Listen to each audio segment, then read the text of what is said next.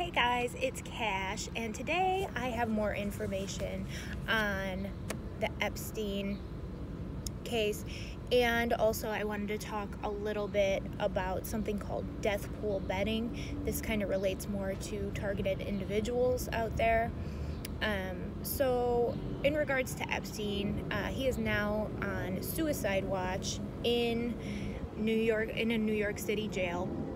A guard found him on the floor, sprawled out on the floor of his cell, which kind of leads me to believe that either he wants to kill himself or somebody is trying to kill him, because he obviously has a lot of information that could be very damaging to a lot of powerful people.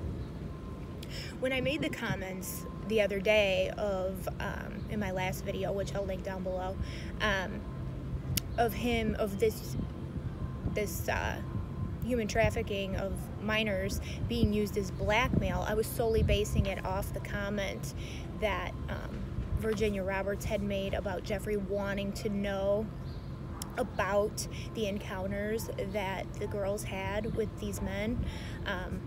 It could have been either thing, you know, he could just be a creep and gotten off on that information, but it seemed more to me like it was being used as blackmail, which in a video I watched yesterday, it holds to be true.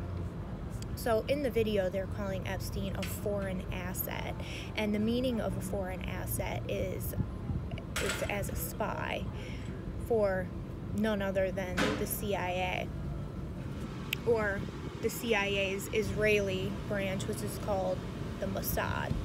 So in his first case in Miami in 2008, where he got this plea deal, the U.S. Attorney, Alexander Acosta, states that when he went to go against Epstein, which this could totally be crap, he could totally be just lying to save his ass, when he went to go against Epstein, they told him that Epstein belonged to intelligence and to leave him alone. So what kind of makes this believable and true is that his partner, his lady of the house, Madam, whatever you want to call it, is Ghislane Maxwell, whose father is a publishing tycoon, Robert Maxwell. And he was linked to the MOSSAD, which is the Israeli spy agency. So people are kind of putting all of this together and kind of linking Epstein and Ghislane with MOSSAD, saying that they could potentially be MOSSAD agents. Will they come out and say it? Probably not, but this is what Israelis do, and this would make a lot of sense as to why they have so much political influence in our country, in the United States. So the CIA, I've spoken before, is made up of Israelis. This is information you can look up online. Israelis, Freemasons, mafia, influencers, all people that have influence. So what a great idea this is. Blackmail and entrap politicians, not just in the USA, but all over the world. And it's just kind of like, so they have these videos of these politicians, powerful people all over the world. It's not just Epstein behind this. It's not just Epstein doing this. He's just the face of this. But this is a brilliant way for Israel to gain influence over U.S. politics by obtaining this type of blackmail. So Epstein wines and dines these politicians, these clients, and then brings out the girls, and you know, some will take the bait, some don't, but then the ones that do, they have video evidence to blackmail them with. So this is just bigger than Epstein. This is a 1% group of child pedophiles and predators. So there's a lot of links being made to other powerful people, like Leslie Wexler, the owner of Victoria's Secret, whether he has anything to do with it or not. Him and Epstein have a lot of shared properties and undercover deals between the two of them. So there's politicians implicated in this, business people, celebrities. A lot of people are very scared right now and freaking out, and they should be. You know, you think about it, this guy, what would you go to him for besides that? You know, you have other connections out there that you can get other things from. Epstein was obviously known for one thing, and it was that he hung around with a bunch of 13, 14-year-old girls. That's like 7th and 8th grade. Just think about it. But he knows a lot of stuff, and he has a lot of stuff on a lot of very powerful people. So he's basically got two options. He rats people out for a better deal, or he sits in prison for the rest of his life, and people out there are not going to let this guy rat them out. So something is most likely going to happen to him in prison, and be very surprised if he got far enough to make any type of deal. So let's take a look at this. This is a little chart that I made, kind of easy to break down, but yesterday all this information was coming at me so fast I kind of wrote it down.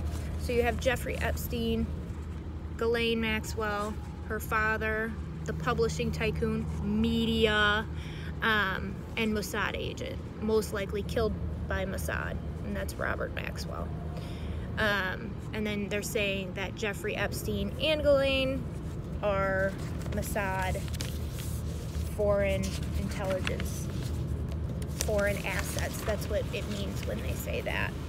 So this is just a branch of what is going on with these elites and 1%ers and FBI and Bar Association lawyers. I'm not sure what's worse, the human trafficking of minors or the death pool betting that they run psyops on targeted individuals and citizens and young girls that are not part of this pyramid. I know it sounds crazy. I know it sounds like, what in the hell are you talking about?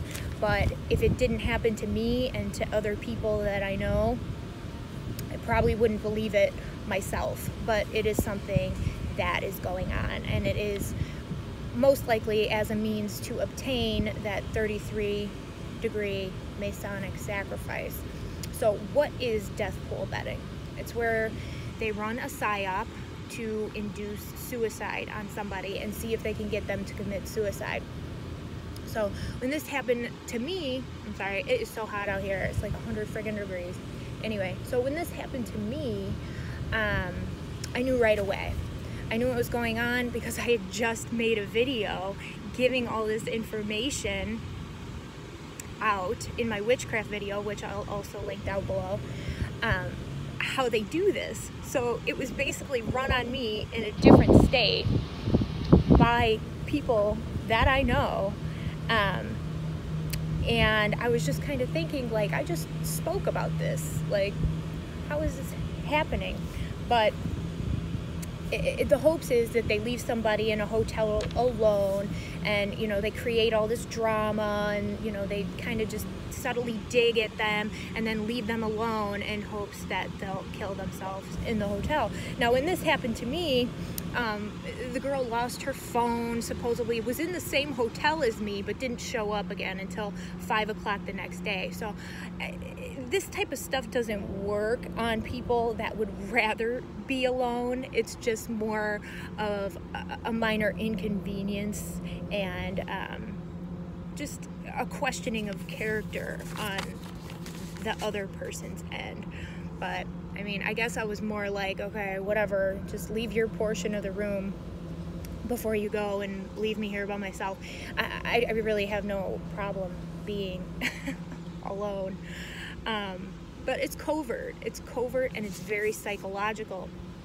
And it plays on your trauma-based mind control, your MK Ultra codes and your MK Ultra triggers, your past traumas, things like that.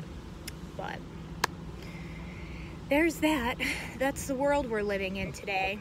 So if anybody ever flies you out anywhere, just be mindful of the manufactured drama and the certain things that could potentially happen. If you end up staying in a hotel room alone, know that it's not you, that it's other people.